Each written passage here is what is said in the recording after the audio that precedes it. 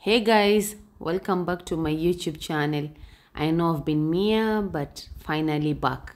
Today we're going to create these two looks that I've posted on my Instagram a while back.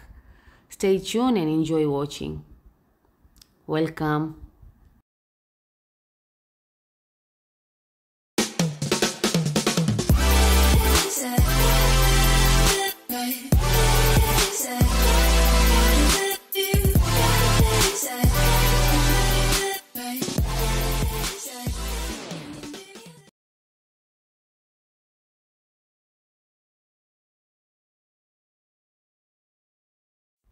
Our first eye look, I create using a lipstick to achieve that deep cranberry eyeshadow. And I start by packing the lipstick kwa macho yake na diffusing it with a fluffy blending brush.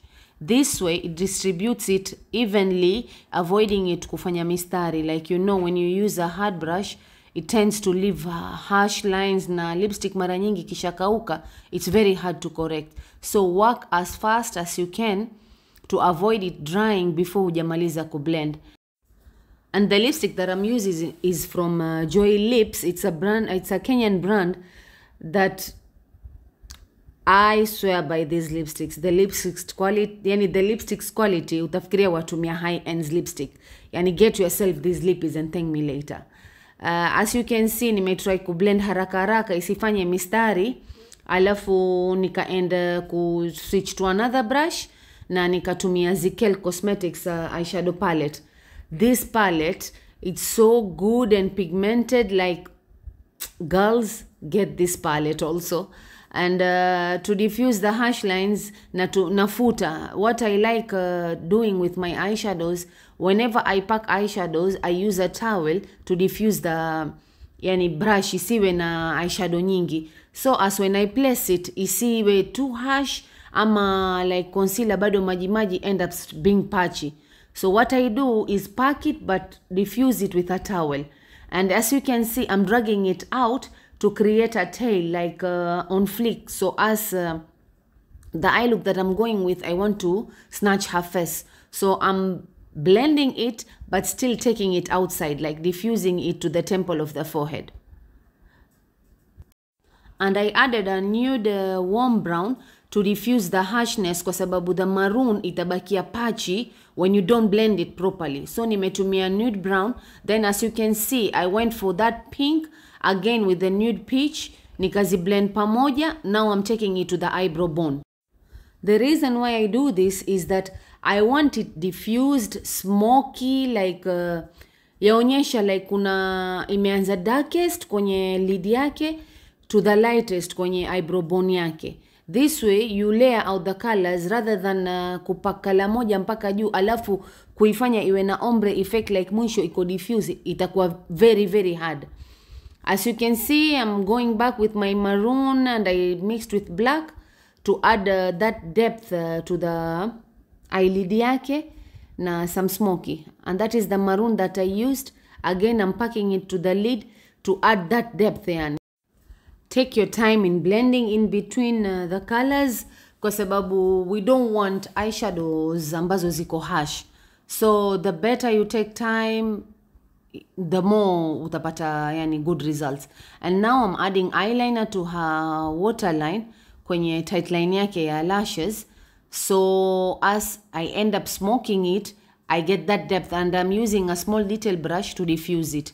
The blend like back and forth motions mpaka iwe diffused, and then I'm gonna add a little bit of black, then back again with my maroon as you can see. So as kwenye lash line yake nilitaka iwe na that deepness. I know it looks messy right now, like you're wondering what is going on, but trust the process. All smokies start dirty to achieve the best results. And here is our final look for our cranberry smoky eye. Thank you so much, Fatma. And on to our next eye look. That is smoky, soft, peachy, brownish. I don't know what to label it. Maybe you help me label it. And again, I used the same palette, Zikel, because they had sent me the PR package to review for them. So I ended up using like 4 models with the same palette. I've used concealer on her eyelid to cover any discoloration and prep for our eyeshadows. And what I like to use is pack my eyeshadows on wet concealer. That's how I feel like the pigment pops more and the color pays off more. Some prefer to set it. I guess some days I prefer to set it, some days I prefer to go with it like hivyo maji maji. And you can see nimeanza na zile dark browns, like a brown and a warm brown like peachy on my outer corner, blending it upwards like circular motions, diffusing it isiwe na harsh line. What I wanted to achieve here was something soft at the end of the eyelid yake. I didn't want something sharp or something like angled. I wanted something diffused, like round, soft, diffused end. I'm going for that nude beige to diffuse the harsh line that nimefanya na ile shade ya kwanza, so as kusiwe na harsh line. What I intended for this eye look, I did it in class with my students. I wanted to show them how to blend different colors, but still they look like one color, like no, hakuna mistari, like hii nimeanza hapa, hii inaonyesha imalizika hapa. So it was in our class, and as you can see, nimechukua that warm peach, nime blend to the center of the eyelid. Again, na blend back and forth kuzuia like kusiwe na any harsh lines.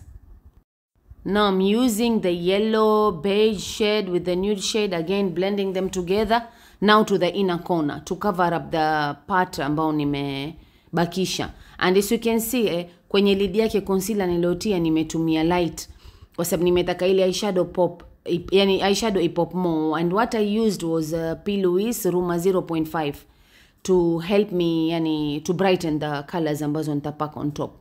Some days I prefer to use one shade. Some days if I want to pop only in the kwenye lid yake, I go with something brighter. But kwenye eyebrow bone yake nimetumia yani normal concealer. And into her inner corner, I went with the white matte eyeshadow. The colors are pigmented, mashallah. So pigmented. Like with one swatch, you can see like eyeshadows inavoshika. And now to add some depth to her outer corner, ama to add some smokiness, like to kufanya the eye look to look sultry, nice, I went with the eyeshadow ya black. Nikachukua na pencil brush, nikaanza kuipack on the outer corner, only on the outer corner, taking it up like kwenye eyebrow, yani kwenye eyelid yake, the shape of her eyelid, nimejaribu kama kuicurve like a C. So up and down to diffuse it so asi blendike na ile brown vizuri.